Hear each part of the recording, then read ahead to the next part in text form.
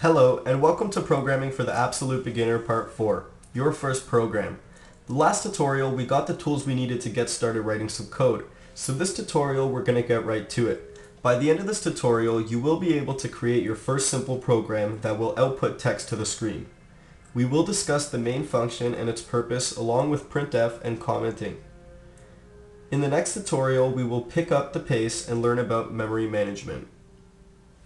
So for now, go to your dock and open up Xcode.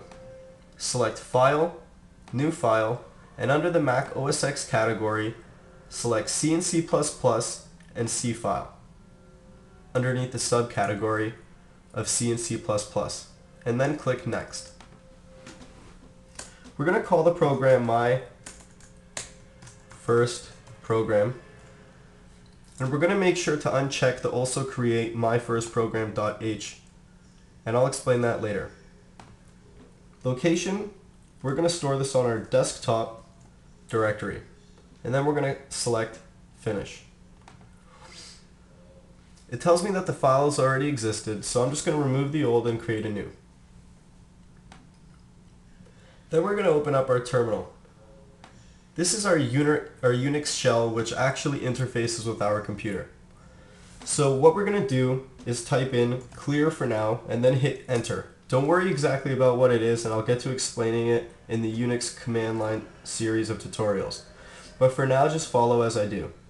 So step 1 for creating a program, we must import all necessary header files before we attempt to run our program. In this case, we only need to include the stdio.h, which stands for Standard Input Output Header. stdio.h is the header in C standard library that contains macro definitions, constants, and declarations of functions and types used for various standard input and output operations. The functionality comes from a portable I/O package written by a guy named Mike Lesk at Bell Labs sometime early in the 70s.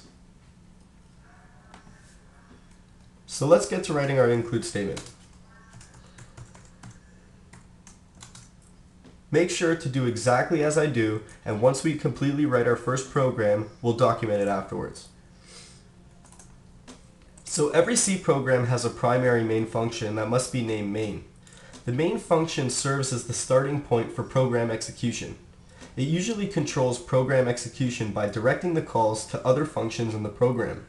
A program usually stops executing at the end of main, although it can terminate at other points in the program for a variety of reasons. Sometimes, when an error is detected, you may want to force the termination of a program. To do this, you could use the exit function, but we will talk about that at another time as well.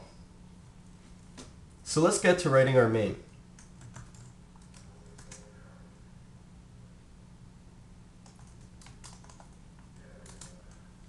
I always begin writing the complete function first with opening and closing curly braces, so I make sure that I haven't forgotten it later on when I'm writing other code.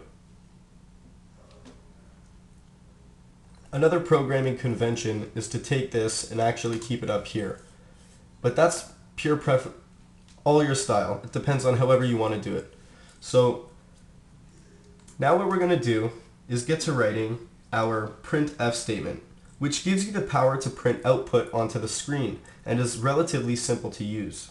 The number of arguments required varies, but the first argument you pass should be a string. Think of a string as a sequence of characters for now. Recall that strings must be surrounded by double quote marks. So let's write our printf statement. Here's the starting double quote, and we're going to write my first program, exclamation point, and we'll give it a new line so we can make sure that we read it clearly, and we'll close the string, close the printf, and terminate the statement. Save it. Now we're going to go over to our terminal. We're going to compile.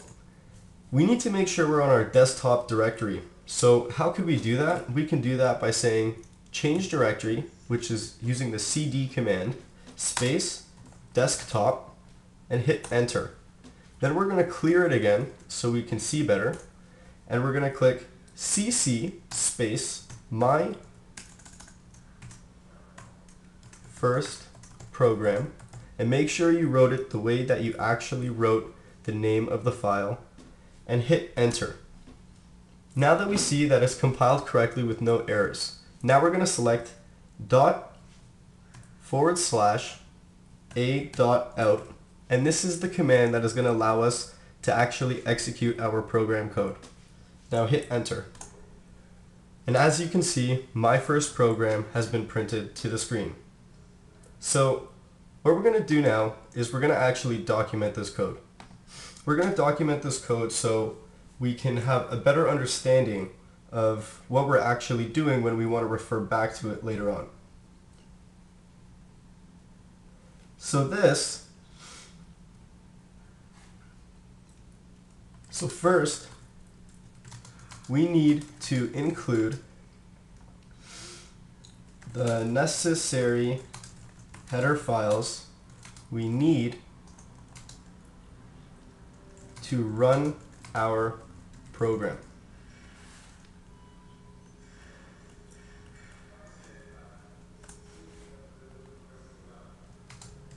Then we have to write the main program that serves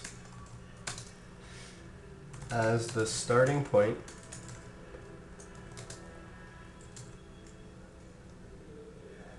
for program execution.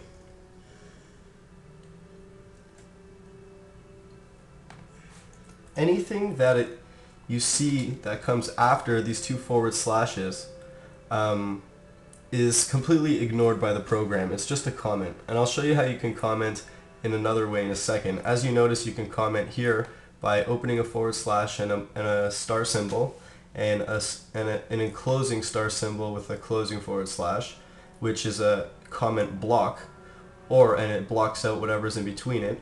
Or you can actually just comment out single lines and continue to do it with the double forward slash. So the printf statement is outputting line of text to the screen. Anything between the double quote marks gets output to the screen. And here we're just going to make a little comment that reminds us not to forget the closing curly brace on any functions. And then we're going to save the file by selecting Command S, and then we can recompile it so you can see that all of our comments actually got completely ignored and the program still runs successfully. So now what I want you to do is I want you to take this program, and by next class I want you to output your own line of text to the program, to the screen, and I want it to say, let's move on to lesson 5 already. Thank you for doing our program tutorial, and next tutorial we will be getting deeper into data types and start defining variables with our first program that will manage some memory. Thanks guys, and I'll see you next time.